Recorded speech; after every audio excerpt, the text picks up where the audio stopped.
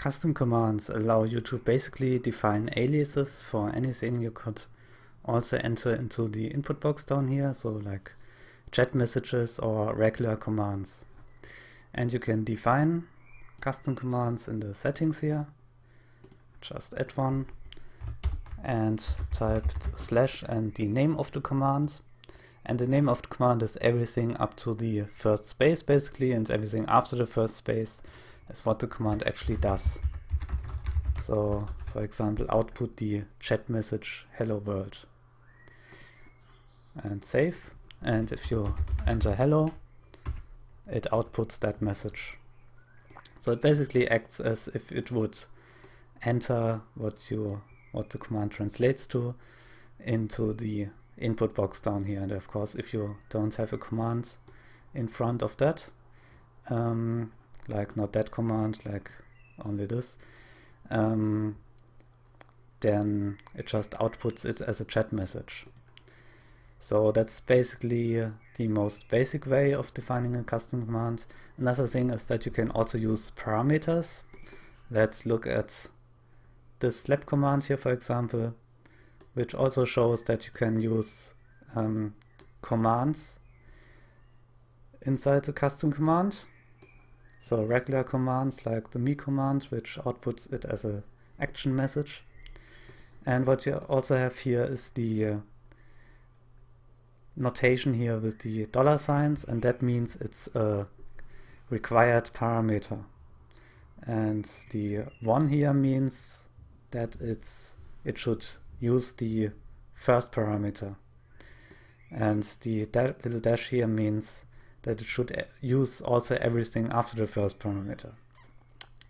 So to make it a little bit more clear, just enter the command and test. And as you can see, it replaces this part here with what you enter after the command. And if you specify more than one parameter, parameters are always stuff that's separated by a space, then it puts both parameters there. And if you were to remove that dash, it would only take the first one. As you can see, it only takes this one. And if you were to change this to a 2, then it would only take the second parameter. And if you do it like this, then it's not a required parameter anymore because it only has one $sign. So this still works as you would expect. It takes the first parameter, but if you enter it without anything, without any parameter, it just doesn't replace it with anything. So that of course doesn't really make much sense like this, because it's not really a complete sentence. So you can use a required parameter for this to basically as a safeguard that it only outputs the message if it actually makes sense or executes the command. So if you do it like this, then it only outputs an error message like this and doesn't actually execute the command. So that's basically it with this defining custom commands. But there's also one other thing how you can use them. You don't only can use them like entering in the input box down here like regular commands. You can also use them in the user context menu, the channel context menu, and the user info dialog. So let's take this command, for example, a permit command, which like this is sometimes used for like chatbots to permit users to post a link or something like that. So using it like this, like entering it into the input box, doesn't really make much sense because this and this is basically exactly the same length. But you can add this command to the user context menu like this. Just enter a / and the name of the command without any parameters. And then it will be added to the user context menu. And if you click on this, then it outputs the command and replaces the first parameter with the name of the user you clicked on. So the user context menu automatically provides the name of the user you clicked on as the first parameter. So you can use that when you define custom commands for the user context menu. You can also add stuff to the channel context menu like this one, and it adds it to there, like if you right click anyone in the channel, and you can output stuff like that. It doesn't define, it doesn't provide a parameter. The channel context menu doesn't provide a parameter like the user context menu does, but you can add stuff like the stuff on there that doesn't require one. You can also add commands to the user info dialog, basically the same notation as here, and you can also add more than one command and just separating them by a comma or a space, and you have both in there. So yeah, you can also add stuff to the user context, to the user info dialog, and then it adds it as an extra button here alongside the timeout buttons, which you can, by the way, also edit here. Like if you just enter a number, it interprets it as seconds, and otherwise if you add like a M back there, it's minutes, and you can also add like 1 hour or 1 day and stuff like that. So that can be useful if you want to customize the timeout buttons. So either way, if you add permit commands there, you can also just click on there, and it has the same effect as in the user context menu. It also provides the name of the user as the first command, the first parameter.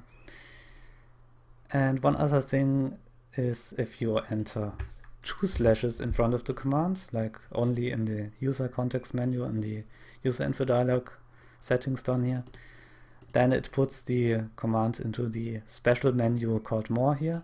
So that can be used to kind of get custom commands out of the way a little bit, so you don't clutter up the context menu too much. So that can be useful for that.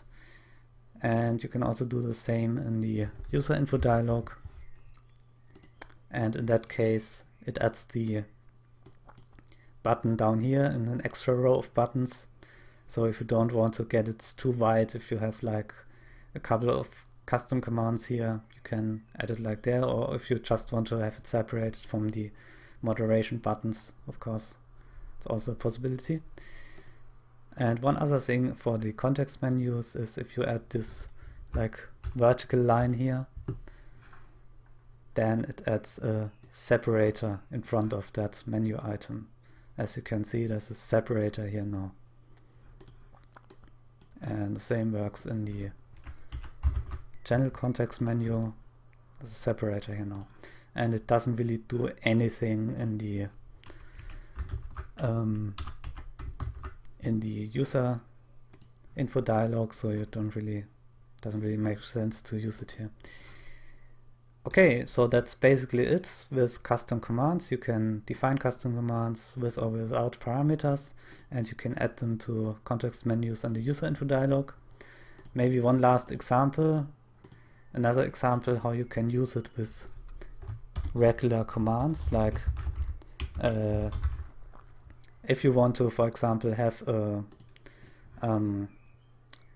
entry in here that sets a special address book category, like if you don't want to navigate in here, if you just want to have it set one special address book category, like set star for example, then you can use the address book command, address book add, and then the name as parameter, and then star as the category.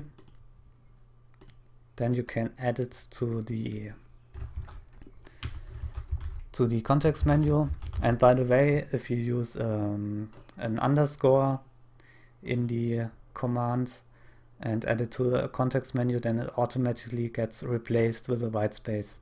So that way you can use spaces in commands where you normally couldn't use them, because of course command names can't contain a space. So like that should be fine, I guess. And then you have this entry in here, and it automatically executes that command. Of course, in this case, it didn't really do much because I already was in that category. Yeah, like that. It executes that command. Yeah, that's basically it. So I think this can be pretty useful for some cases. And of course, as always, click on the little link down here to open the help. There's a lot of information in there, which I recommend you to read if you want to use this feature to the fullest potential. And of course, in general, read the help because there's a lot of information in there that might be useful to you. So yeah, thanks for watching and goodbye.